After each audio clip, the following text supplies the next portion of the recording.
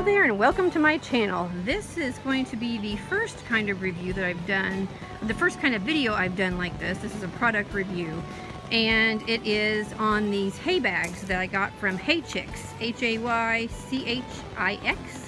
And we have 3 horses and they mostly, for the most part, eat square bales, but they like to tear them apart, and we didn't really have any good way to keep them off the ground and so forth. I mean, they have little hay bunks themselves, but I have to break down the bale and so forth. So I was trying to figure out something that we could use and put up, you know, and possibly last for several days, something like that. So I got these hay bags. They were $50 a piece. They're super duper heavy netting, and they come with a really nice closure. So what I'm going to do is I'm going to put this second bag over this bale. It's not that hard. I was wondering, but it wasn't that hard. You kind of got to, you know, get it in one side, and then you got to flip it over and kind of pull it in, kind of like a pillowcase on a pillow kind of thing. And then once you get it about halfway up, you can stand it on end and pull it the rest of the way up. So that's what I did, and it only took about a minute or so to get it on there.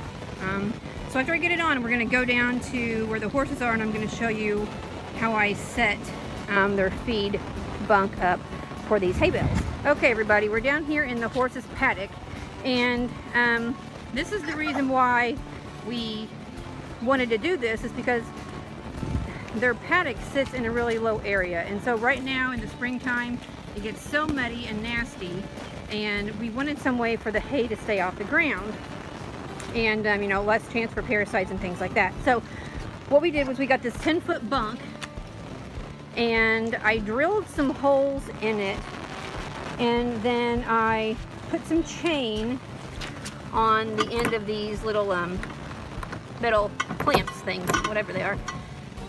So there's metal bars underneath here,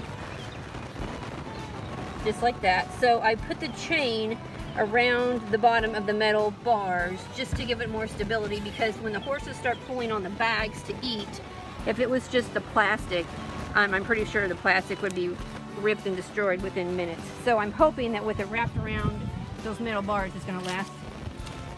It's just going to work. I'm hoping.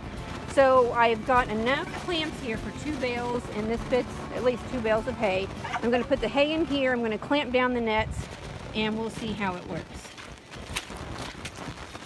Here's the horses. We have a small, medium, and a large. That's the large size. And that's the small one that the dog likes to play with, because she's about the size of the dog. So anyways, okay, so I just put the bales in, and as you can see, they are eating out already. So the slow feed netting, I'm hoping, cuts down. Obviously, they're, you know, the hay should last longer, and it should keep them occupied, because they kind of get bored down here. So I'm hoping that it helps in various ways. So we'll see what happens. We'll see how durable they are. We'll see if my little system works with the little metal clips attached to the bottom, so that they don't pull the bales out of the bunk. And then I'll do a review later on, maybe a week or 2, and see how they're standing up. Okay, thanks for watching. We'll see you next time.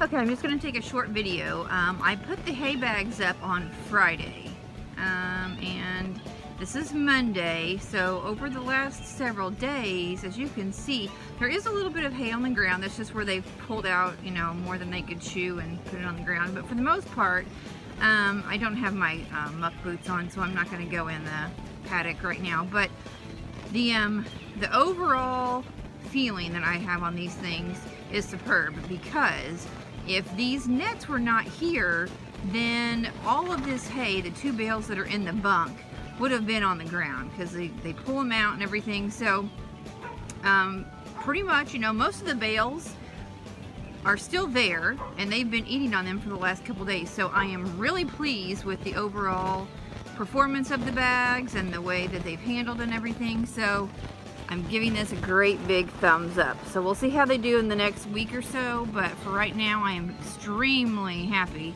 with how they've done. So all right, super bright this morning and sunny, so I'm very thankful. All right, we'll see you guys next time.